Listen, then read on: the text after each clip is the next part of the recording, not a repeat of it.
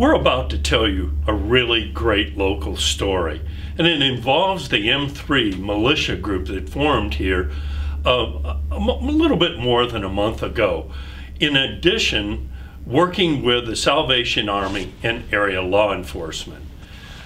Corey Clark is here, and Alleghany County Covington Sheriff Kevin Hall join us today to tell all of you about a neat food drive that has been started to help area older people, senior citizens, and those with low incomes. Welcome, guys.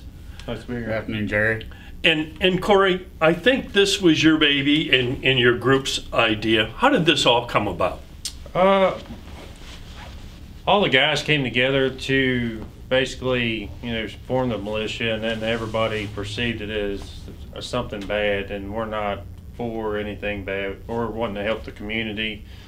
I don't know if anybody listened to the information on the radio, but basically we consider it community service without a jail sentence. I mean, if I need to paint a curb or help somebody out, that I will go to the end of my resources in order to make sure somebody's taken care of. And I threw that through the board of 7 of us through M3, and we were like, well, maybe we need to, do like a food drive. And then this COVID-19 thing just kind of kicked off, and that was like the ideal scenario. And then I contacted Big Dog here, and we got names. Chris Fisher, he knows everybody, and gave us a list, and we started that with Friday with like 25, and that was an Iron Gate. Took us 2 hours to do it.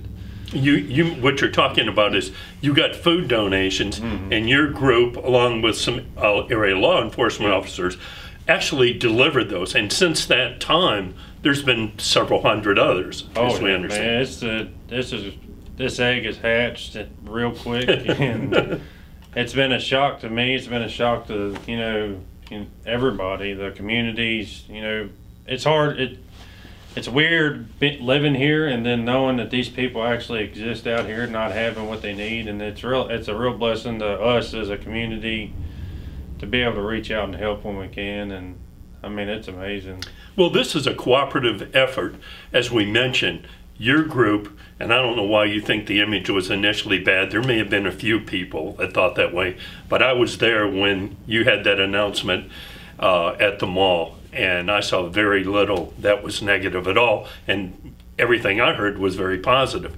And then you got together with law enforcement and the Salvation Army. So this is a cooperative group, which since last Thursday, this is amazing, it's just been since last Thursday that a couple hundred meals already have been delivered. And Sheriff, I think you mentioned that in addition to your officers, Coochies and other organizations have chipped in, right? Right.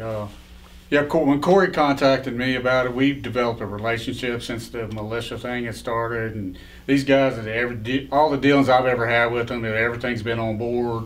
They've been up front. They keep us in contact with us, letting us know what's going on.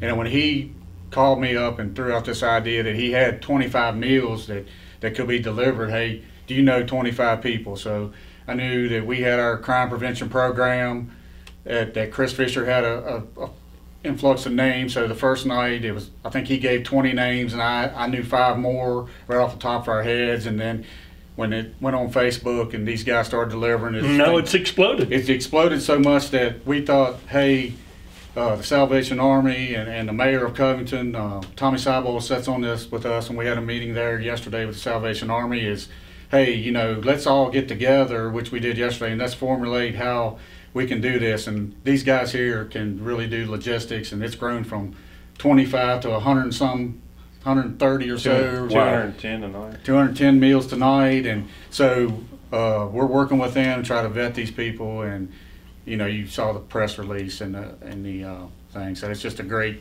thing for people here. We have many more details on AlleghenyJournal.com about this.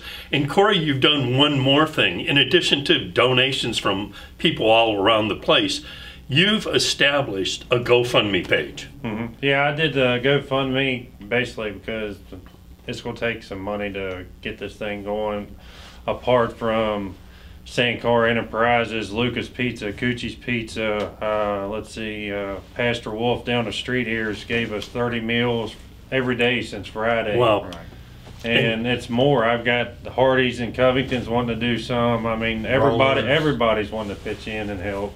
Rollers and Iron Gate. And I forgot to mention, like Friday morning, Corey and I and Pastor Shorty Wolf from Love and Life Ministry here met Friday, and then that's when he got involved and was like, "Hey, what can we do?" And this thing's really it's just exploded. This community always comes together in a time of need. This is, as I told you, the details are numerous, and most of those are on AlleganyJournal.com. But this concept, which started last Thursday, is exploding, and so many people are making contributions to it because of the organization of these guys. And you might misunderstand that there is so much need in the Allegheny Highlands for it. And funding, of course, is always an issue. And Corey, your GoFundMe page will list that at the end of this video.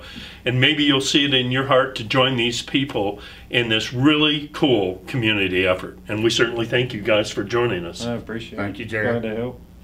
And thank his board, the other 6 guys I know that are on that board. They do a tremendous job, and it's just glad to be a partner with these guys, and to let people know that, hey, these guys are out here to do good. They're not. That's their goal.